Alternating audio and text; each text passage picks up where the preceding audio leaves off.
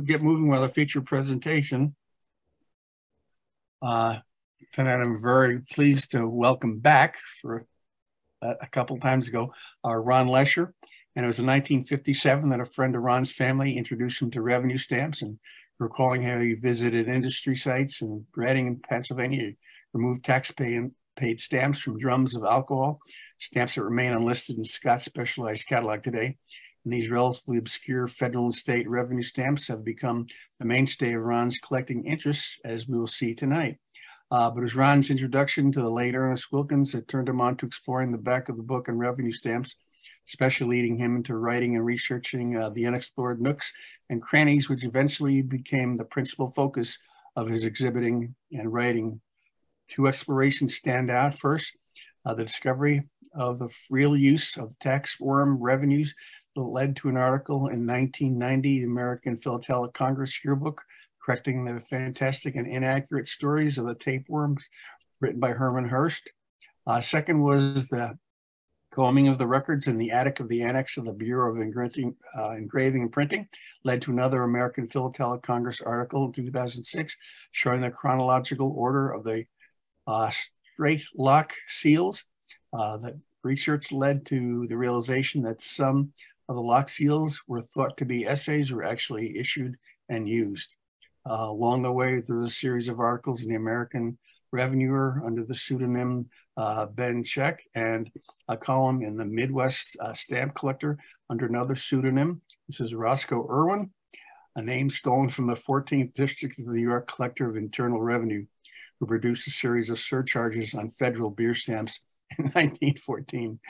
Throughout these years of Ron's research, the articles have appeared concurrently in state revenue news. Perhaps the most satisfying series of articles that he has done has appeared in almost every issue of the American Stamp Dealer and Collector, revealing many rewarding backstories in state and federal revenues. So, as I said, Ron's a regular member of our societies and winner of many awards for his scholarship and other contributions.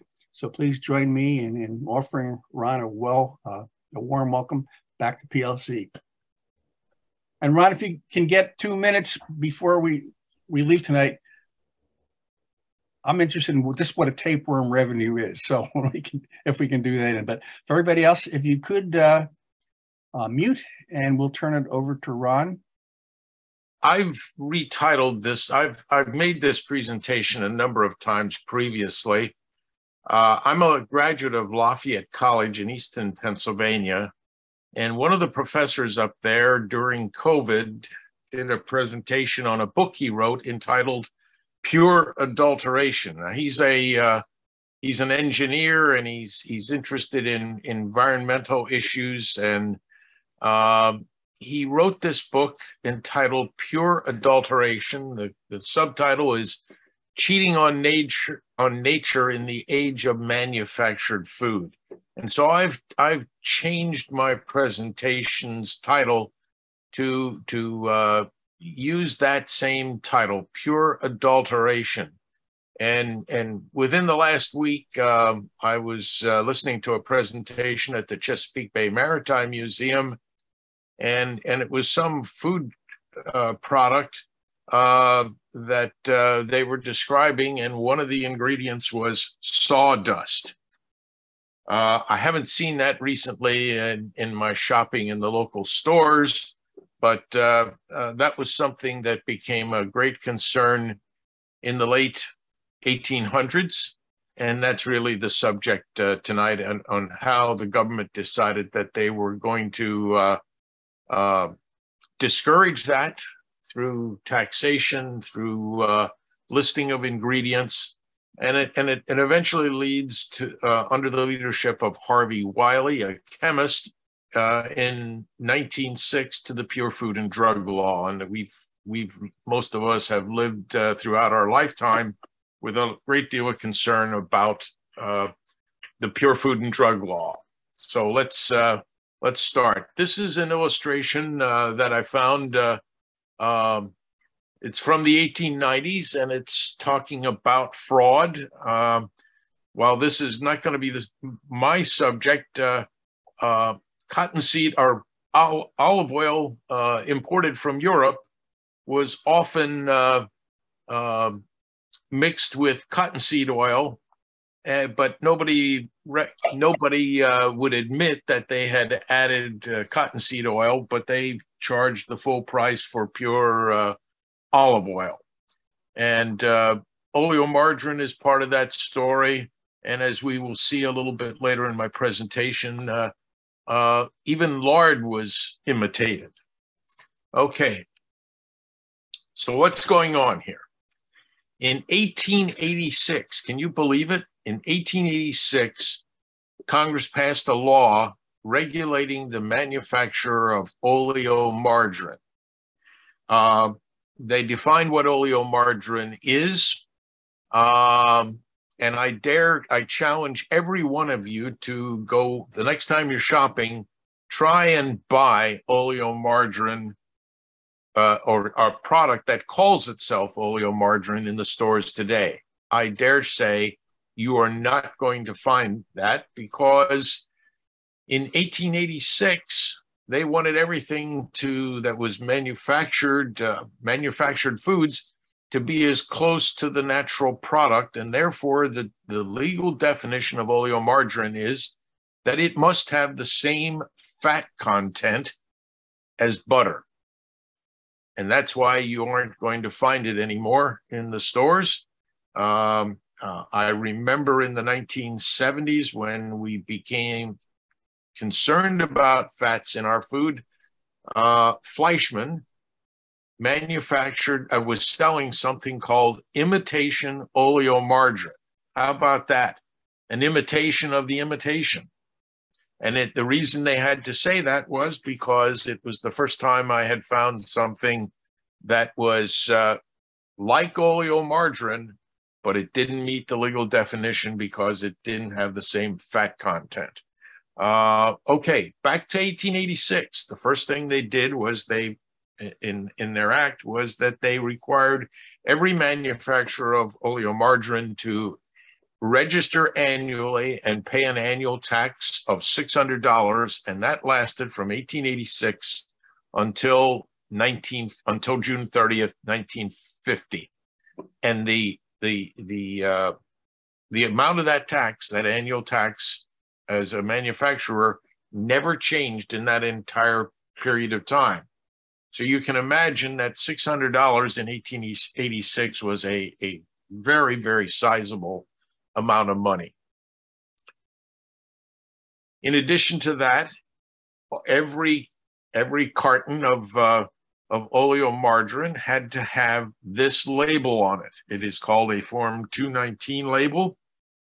It even specified the size of the word oleomargarine. It had to indicate where it was manufactured and in which internal revenue district that it was manufactured.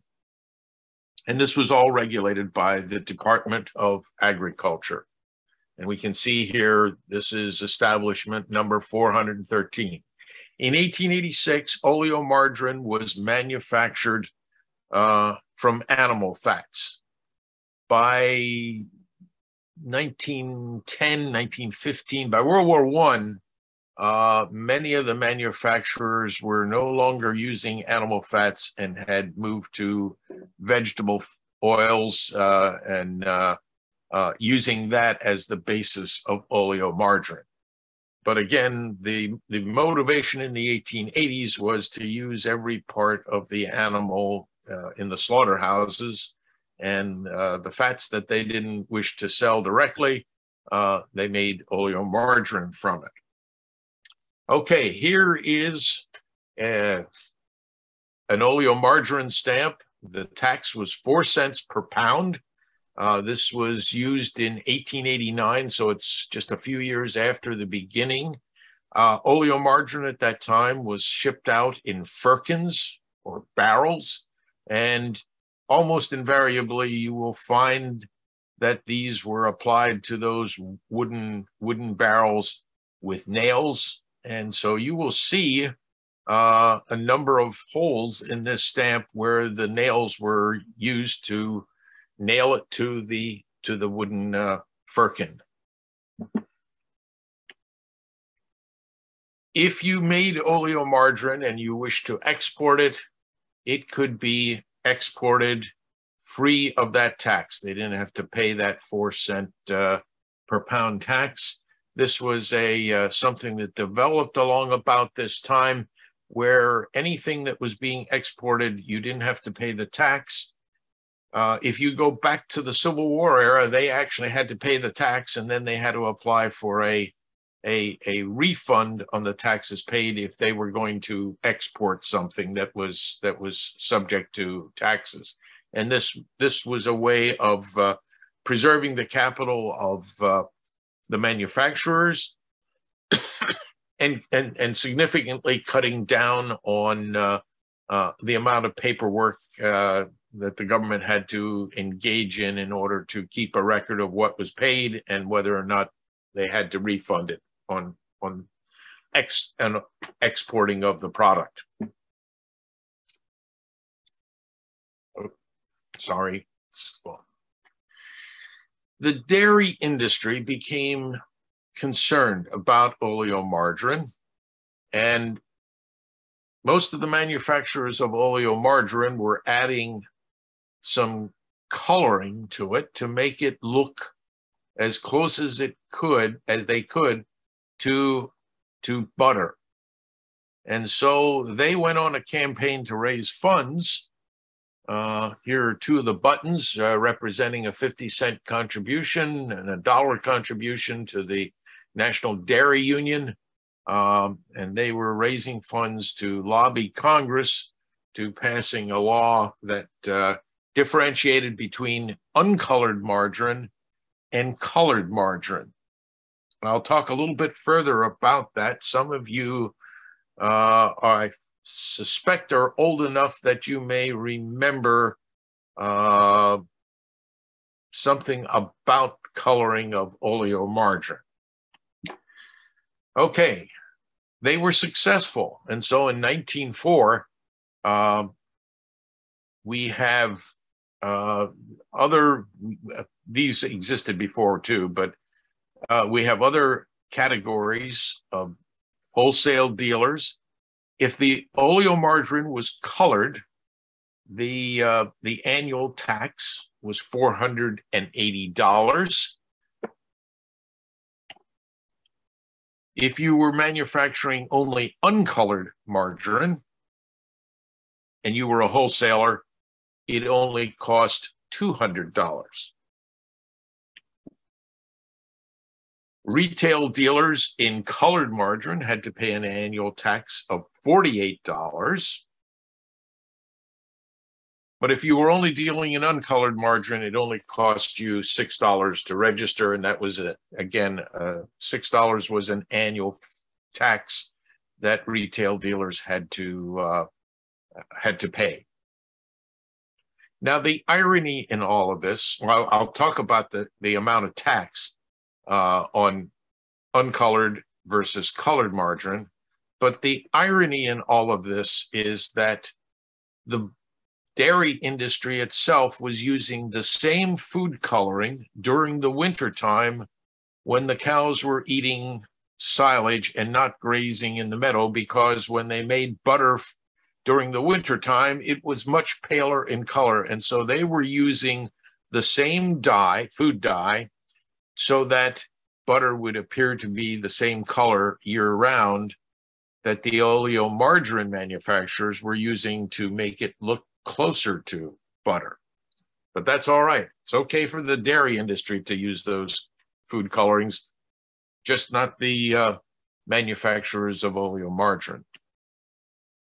Okay, 1902. Uncolored margarine, the tax is reduced from 4 cents a pound to 1/4 cent per pound. In other words, they're removing the incentive. You can sell white oleomargarine much cheaper than you can butter, but people aren't going to want to buy that because it doesn't look like butter. The stamps that were issued,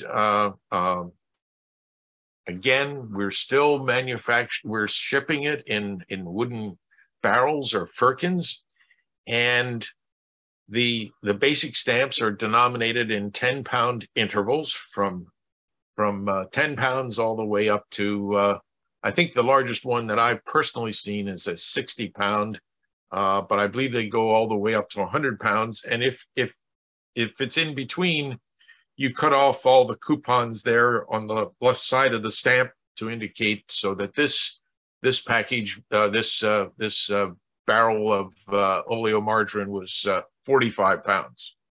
So in your local neighborhood grocery store, you would go in and you would ask the owner of the store to cut you some oleomargarine, and they would probably wrap it in wax paper, weigh it, and sell it to you that way. It wasn't prepackaged in containers as we're used to purchasing table spreads today. In 1916, there was a concern that it was costing too much to print the stamps, and so we go to a single color on the stamps. And this has some coupons attached, but those coupons were not part of the sheet of uncolored oleomargarine stamps.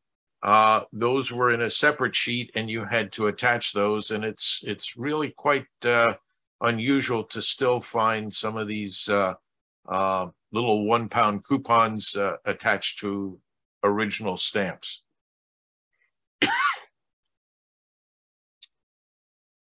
The tax on colored margarine, and by the way, the colored margarine stamps are quite scarce. The tax on colored margarine was 10 cents a pound, 40 times what the tax on uncolored margarine was. And at least in 1902, when these tax rates were set, that brought margarine up to colored margarine up to the price of butter. So there was no incentive to save money by purchasing colored margarine. You'd have to, if you wanted to save money, you purchased uncolored margarine. Now, before I go further in this, I'm kind of curious. You can answer me a little bit later after my presentation.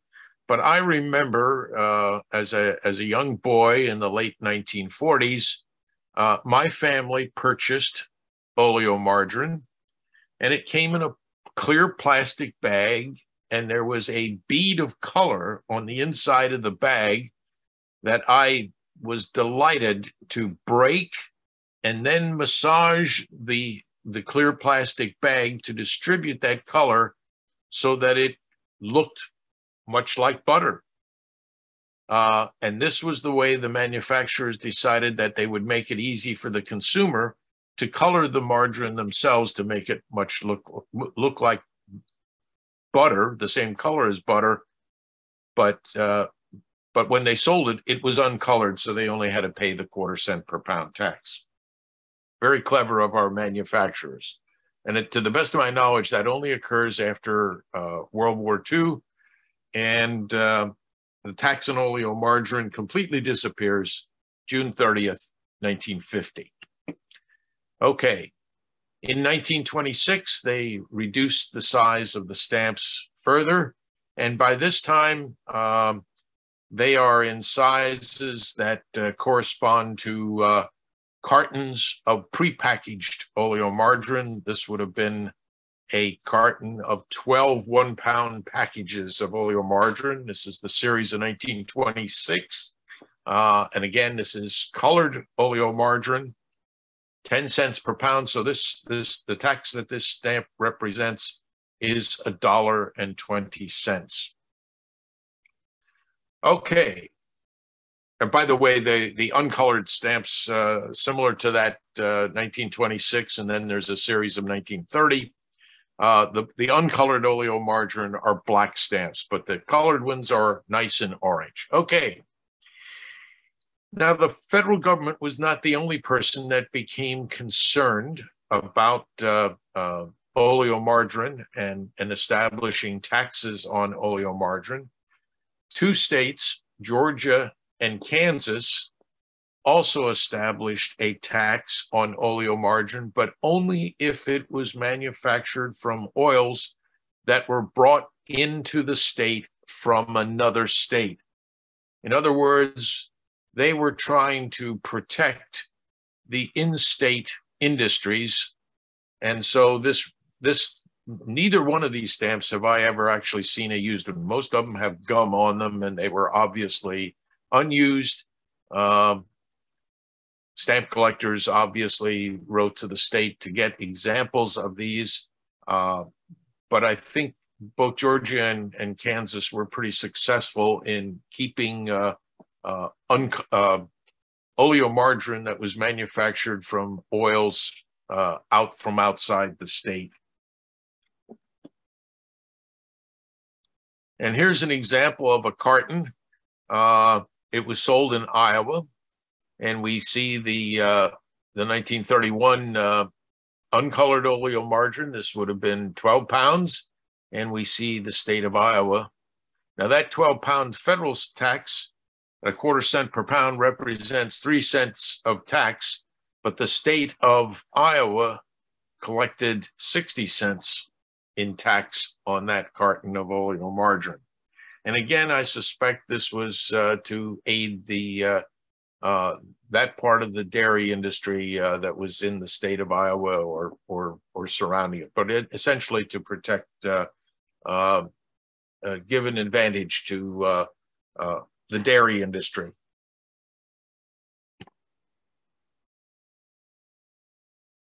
Kentucky in the 1920s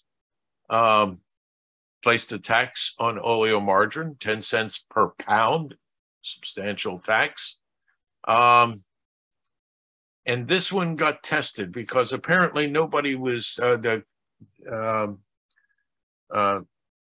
they tested this on the basis of interstate commerce, and the out-of-state manufacturers of oleomargarine were successful in getting all the way to the Supreme Court and getting this tax declared unconstitutional on the basis of its being a restraint of interstate commerce.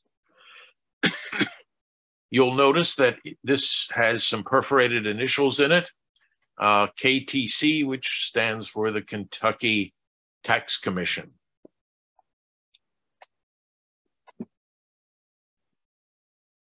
Here's another case stamp that resembles the Iowa. This is the Minnesota case stamp, 12 pounds. And again, they were taxing it at 10 cents per pound. I don't know what the motivation behind this stamp, but the state of South Dakota didn't use the term oleomargarine. They used butter substitute, whether that was because somebody was beginning to manufacture something of perhaps of a less fat content. But again, this dates back to the 1930s. And I don't think anybody was doing that at that time. But in any case, this is a butter substitute tax as opposed to all those others which have the word oleomargarine on them. South Dakota also taxed something called lard substitute tax. I think we can probably all think about what this might have been used on. How about Crisco, which is used as a substitute for lard? Tennessee got into the act of taxing oleomargarine. Utah, first stamps were supposed to be placed on each separate package. I think the retailers objected to this, and so here we see a block of what is it? 36. No, it's a 30, a block of 30. And so this would have been placed on a case of a 30-pound with 31-pound boxes of oleomargarine on it. That was probably too expensive to continue this use of these single stamps. And so they very shortly replaced these with, oh, something's going on here. What's going on? Oh, there we go. And this represents the first stamp that Utah was using for packages, cartons of 24 pounds of oleomargarine. And so the stamps that they continued to use in the 1940s and 1950s were based on the size of a carton with packages inside that carton. Okay. The rest of my presentation will deal with some other products that are doing something similar. This next one is something called processed butter. And I've had to do a substantial amount of research to find out what processed butter was. It like oleomargarine, they required a package label where it was manufactured. Again, the word processed butter had to be of a certain size. A manufacturer of processed or renovated butter had to, again, register like the oleomargarine manufacturers. They had to pay $50 per year. What is processed or renovated butter? As we all know, butter is subject to becoming rancid. And what they could do, rather than lose the butter, was that they melted it down, extracted the butter fat, which was not the part that was causing the rancidity. They discarded the rest of it and replaced it with milk solids and whipped it up again. And to the best of my knowledge, this was never marketed in retail stores to us, but I think most of this was in large containers that were used in bakeries so that they could say, yes, we're using butter, but they could purchase renovated butter. The original term was renovated butter. Here's the first stamp. Again, this was initiated in 1902. Artistically a beautiful stamp, and it was called renovated butter. And I don't know whether it was the public that decided that was a kind of a negative term, or maybe it was the marketers of this product that decided that wasn't the way to present it to the public. And so in 1907, the stamps, suddenly the word renovated disappeared, and it now is simply called processed butter. And I believe this, again, was taxed at a relatively small rate until 1950. And then I think all of this regulation disappeared. The next product is something called filled cheese. What is filled? Anybody ever heard of filled cheese? I had never heard of it. And again, I had to do a substantial amount of research. This is something that is marketed as cheese, but it is not a dairy product. It is not made from milk. The original stamps were beautiful, engraved stamps, pictorial stamps, like those renovated butter stamps. And no stamp collector that I know of has ever seen one of them. By the 1950s, they were looking for a cheaper way of producing these stamps. And by the way, they couldn't have been using very many of them at all. This is the series of 1952. It's a relatively simple thing. These stamps are not commonly found. In in the early 1970s, somebody writing for in a newsletter of the American Heart Association said, "Why are you taxing this product? You're keeping it out of the marketplace by taxing it." There was also a requirement that at the entrance of every store that sold filled cheese, they had to post a sign that said, "Filled cheese is sold here." Very few manufacturers, very little retailing of this product, but you can find it in the store today, but no longer under the term filled cheese. By the way, the American Heart Association argued that why are you keeping it out of the marketplace? It's this thing that is not a natural dairy product, does not contain cholesterol, and we should be encouraging them to market this. It should be healthier for us. Today, it is marketed under the term vegan cheese. So it has no animal product. It's strictly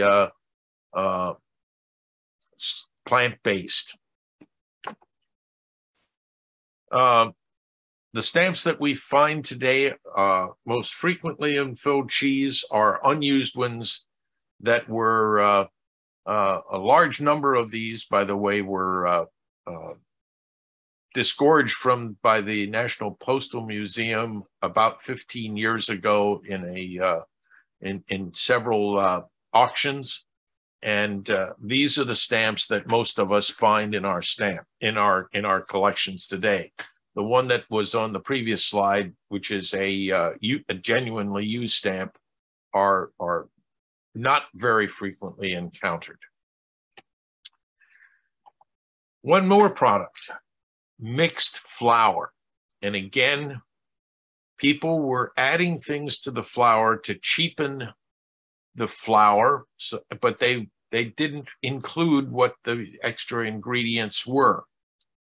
This occurs in 1898, and by 1914, I've looked at some hearings in Congress, and some of the Congress is saying, we're really not collecting much tax money on this. Maybe we should get rid of it. And the better flour millers in our country said, "Oh no, you don't. We've got neighboring people who are manufacturing flour. They are mixing cornmeal with it, but they don't change the label on the package. They market it in the South as flour."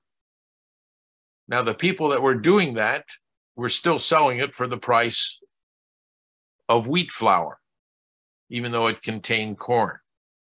And the defense of those people that were doing that were saying, "Oh, those people down south don't make any bread anyway. They make only cornbread, and this is perfectly good for making cornbread." They'd still add more cornmeal, but they were making much more money, much more profit on the flour that they were marketing in the South. And again, this leads to, you've got to own up to what the ingredients are. And again, that leads again to 1906. But this tax exists until the middle of World War II.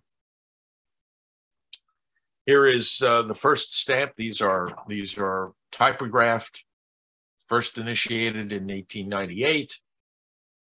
Substantially, right after that, they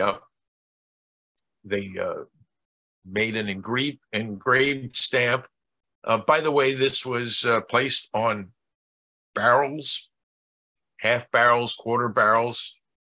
I dare say most of us don't know how many pounds are in a barrel of mixed flour. I believe, if I remember correctly, it's 192 pounds. Again, 1916, those big stamps are much more expensive to manufacture, and so they go to a smaller stamp. Finding used pairs, multiples is not very common. And this stamp that we see here was in use all the way up until the middle of World War II. A very scarce one-barrel mixed flour stamp. I believe there are perhaps 6 or 7 of these recorded in collectors' hands.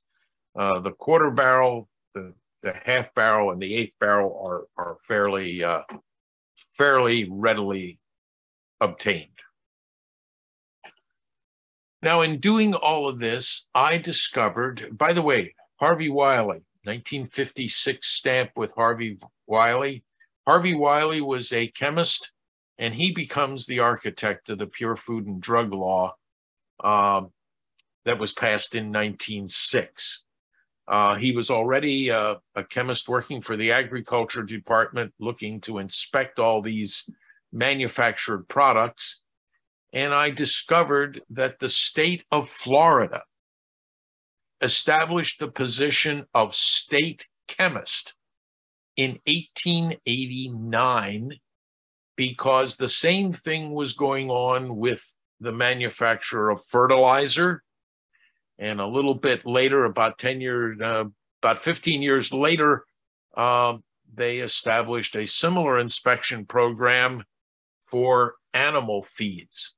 And one can find, by the way, the stamps that I'm showing you here from 1889 are printed from engraved plates. They're very well treasured by the state revenue collectors. Later on, they went to lithography, offset lithography for making these. But we have all kinds of things that are being inspected, particularly in southern states, the big agricultural areas of our country, for fertilizer. This is for animal foods. This starts in 1905 in Florida, and even peat and humus. Our people are adding things. That inspection program is established in 1935 in Florida.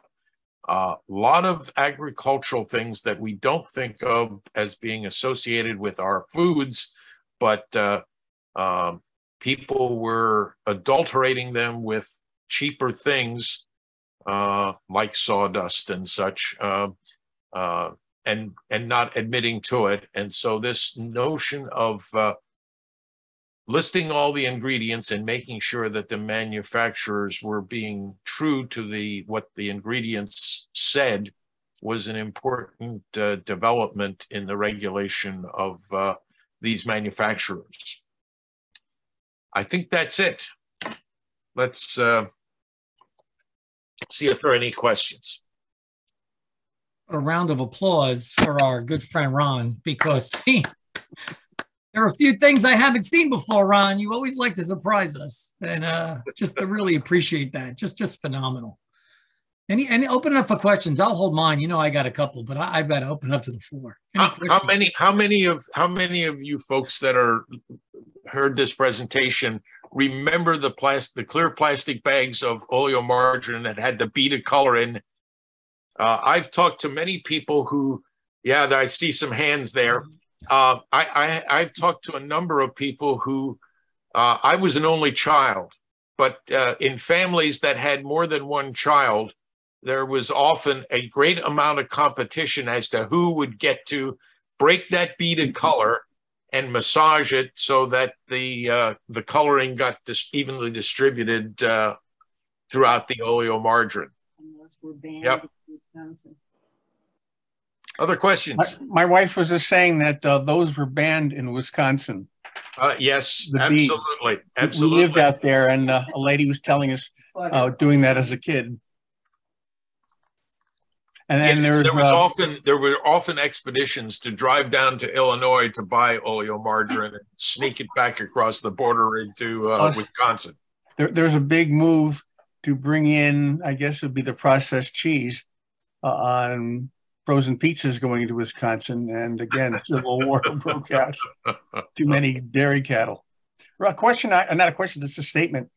A friend of mine years ago was telling me, just a guy full of facts in his head, but that there was a standard amount of rat feces that was allowed in black pepper. And they would test it, and anything above that would get thrown at, anything below it was okay. So yeah, and I think this was occurring in the 80s. So wow, I guess there's really nothing they could do about it. Yeah,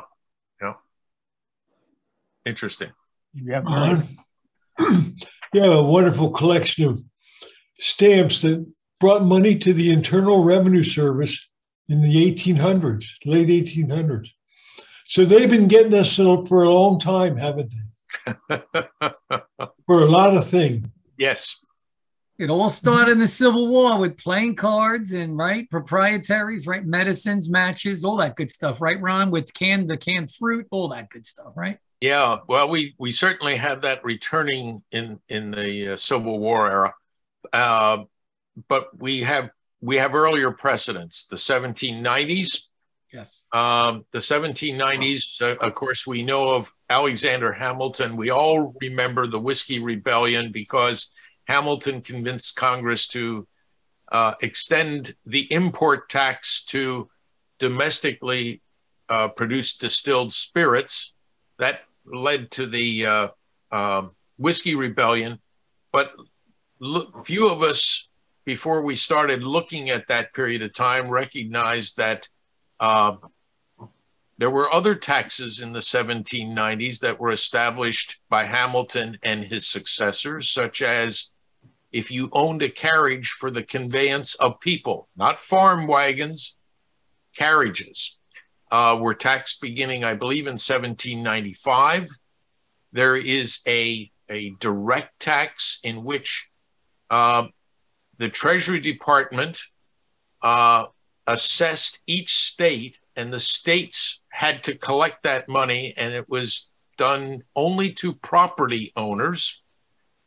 We also have a documentary tax that is established in 1798. And of course, Jefferson comes in 1802 and immediately eliminates all internal taxes. But they come back again in the War of 1812, beginning 1814, actually. And one of the interesting taxes that I have a receipt for is for either a gold watch or a silver watch. Now, can you imagine? That has nothing to do with the grandfather's clock or the grandmother's clock. It's a watch. Why would a watch be considered something that should be taxed? Well, it's a luxury. Nobody needs a watch. If you live in a town, there's the courthouse and there's always a clock there. And so that's all you need. And you have a clock in your home, but you don't need a watch. Farmers don't need a watch. They get up when the sun comes up and they go to bed when the sun goes down.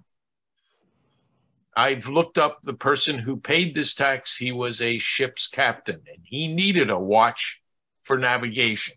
That tax comes back again during the Civil War as well. So, and so does the tax on carriages, federal tax. Okay, other comments? Ron, some of the stamps you had a factory number, a place to note a factory number, and the name of a district. What was the significance of those?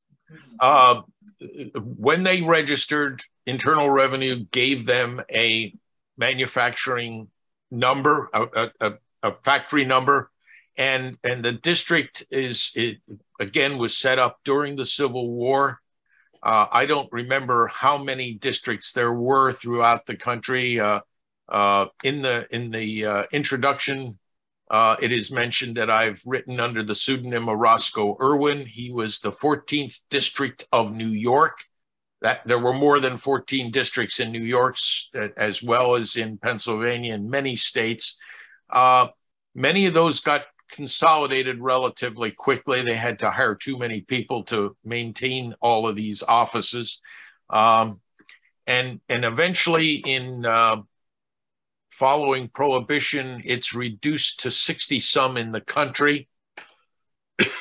And then in 1953, it's reduced to 9 regions. And so there's a great amount of consolidation of those, but they kept the district numbers until certainly sometime in the original district numbers. And so they're, the 23rd district in Pennsylvania, for example, is common on bonded warehouses, because that's the Pittsburgh area, and they were all making Monongahela rye whiskey out there. The first district is Philadelphia, and we see that in the narcotic stamps, because Philadelphia is one of the centers for the manufacture of drugs and particularly narcotic preparations. Let's see. District 2 of New York is Lower Manhattan. District 3 is Brooklyn, and so on. I mean, and those were maintained for a long time. Yeah, but again, they're required, because if somebody finds something wrong with this, they want to know who manufactured it, and they're going to go jump on them. Yep. Like in modern medical products, they'll have like a code number on it so they can trace it. Yes. If something goes wrong. And in the hospital, we were not allowed to use free samples because they didn't have these code numbers on them. Uh-huh. Somebody got sick, instead of suing the drug company or the manufacturer, they'd go after us. Question was I guess in a couple parts, was butter taxed too? No. And why oleo? I think, sugar and some of those, is it because they were staples and everybody bought them, they'd get the biggest bang for the tax buck? Or? Well, I think the motivation is that they wanted to, there was a concern in the later part of the 19th century for the public welfare, public health. And so they didn't want, this was really to prevent their using, I'll go back to my example, sawdust to cheapen it, or to add cottonseed oil to the olive oil and say, hey, this is pure olive oil imported from Italy. We're going to sell it all at the same price. Okay. And they wanted to make sure that you listed the ingredients and that you were faithful in listing those ingredients. And we see that all the way to the present time. And I think that remains an ongoing concern.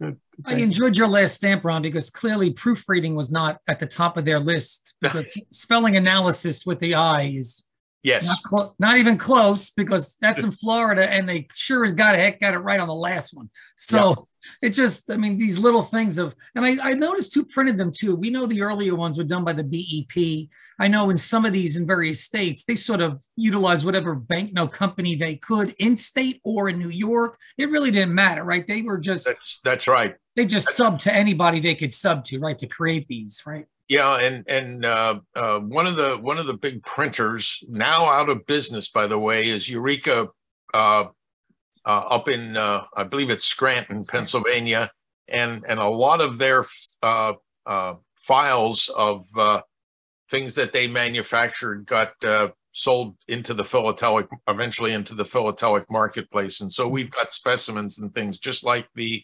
distribution of a lot of things from the American Banknote Company got auctioned off a number of years ago, and we've got some really interesting things to add to our collections as a result of that. But if you go out into some of the Western states, I know one of the big dealers in the past in state revenue stamps was a guy by the name of Elbert Hubbard. That was not his real name. His real name was Amsler, but he adopted the name Elbert Hubbard. And he went up to the state of Oregon and cleaned out some stamps that were made in the 1930s. I don't know when he got them. It was probably in the 1940s sometime. And we've got tons of these stamps, including some really wretched looking rejects that were still there in the files, and complete sheets. Finding the genuinely used stamp is really quite unusual in this particular case. So there are those sleuths that are going out there, right? It's the Louis Robies of the world too, right? At that end of the last century, right? That went out there and searched every barn and nook and cranny to pull every single match and medicine stamp off of every single product that was still out there, right? And so, and he put his initials on the back of them, LR, right? And he hand stamped them. So they're out there. And you know he had a piece of them, right? So yeah. And the story of Louis Roby is further interesting because the pharmaceutical company he worked for, he made sure that they got plenty of denominations, probably only one of which they actually used, and the rest he sold as a stamp dealer. His side business was as a stamp dealer. So yes. Yes, I would agree. Yes, leave it at that. But Ron, you know, we're all still looking for those original cartons and cases and packages and all that good stuff, right? You mentioned the colored, right? Because I've only come across one or two. The oleomargarine that you showed that were orange, right? Was that the one, the 1886, right? The small is the one that's harder to find than the 19. Well, the 19.2s are exceedingly difficult to find. And even the one that I showed you from 1916 is not very common. The fact that it's got a couple of the plate numbers. I saw that at the upper left, right? It's 2-3. Yeah. It's really a great piece. That's a great piece. Yeah. Ron, if it's possible, this my human curiosity, if you had a 2-minute description of what the tapeworm revenues are. Oh, the tapeworm. Yeah. The tapeworm is a large document. It's roughly 8.5 by 14. And it was used in the clearinghouse in New York City. As you know, you can go into a bank and cash a check from another bank. And in the 1820s and 1830s, the cashiers of the bank would meet on the streets of New York City with lots of cash. They would say, here, you owe me so much because I cashed all of these checks from your bank and you need to pay me because I paid my customer for them. And so it was, they established a clearinghouse in New York City, in Lower Manhattan, in which each bank sent 2 people, and there was an elliptical table where you put one person on the inside and somebody on the outside, and they would hand to the person on the inside an envelope with all the checks that they cashed. And they went around the table. There were 50-some banks originally. No, by the 1860s, there were roughly let's say there were 60 banks, and within 10 minutes they had exchanged all the checks. They went back to their bank. The clearinghouse decided that they would take all of the accounts, and in the afternoon, you would settle with what you either got money or you gave money to the clearinghouse, and the clearinghouse distributed that money, and it was much more efficient. Well, this tapeworm had the names of all the banks, and on it, they listed how much money they were owed. And those are receipts. And during the Civil War era, each receipt was subject to a 2-cent tax. That meant this document had 60 receipts. So it had to have, you either had to put 60 2-cent stamps on it, or you could have pre-printed a 2-cent stamp. And since these lines were close to each other, they only put the bottom part of the next stamp all the way down, and it looks like a segmented series of stamps as if they were overlapped, but it was pre-printed by the American Phototype Company, and they got the nickname the tapeworm revenue. It is listed in the Scott Specialized as RN. It is type A, 9 and 10. There are 2 different lengths known. The first one is the shorter length, used in 1865s between October 1st and the end of the calendar year. The longer ones are from 1867 and extend from January through June. They're far more common. And they are all from one bank. And we know that the tapeworms themselves were printed for at least 2 other banks to save them the time of putting all those 2-cent stamps on them. And this is the equivalent of postal stationery, but it's revenue stationery. It's the stamps are pre-printed on there, so they don't have to put all the adhesive stamps on. Nice, thank you. Makes sense. Now, what I corrected was Herman Hurst knew, by the way, there was at one time 4 different lengths known. I demonstrated that 2 of those lengths do not exist. So they got delisted from the Scott catalog as the result of that 1990 article. Herman Hurst said, the reason they're different lengths is that if they didn't use all of them, they just cut off there and started the next day with what remained. No, that's not true. Those documents are all complete documents. Yeah. Thank you. Herman Hurst wrote several times about the tapeworms. Each time it got a little bit more entertaining. Herman Hurst, remember, was a great entertainer. And he never let the truth get in the way of a good philatelic story. That's correct. That's correct. Very good. Other questions, folks? Very, very good. Well, let's have another hand. Thank you, Ron. Thank you a million, Ron. And very good. Please feel free to stay with us as we go to show and tell. If you have anything to add in, we'd love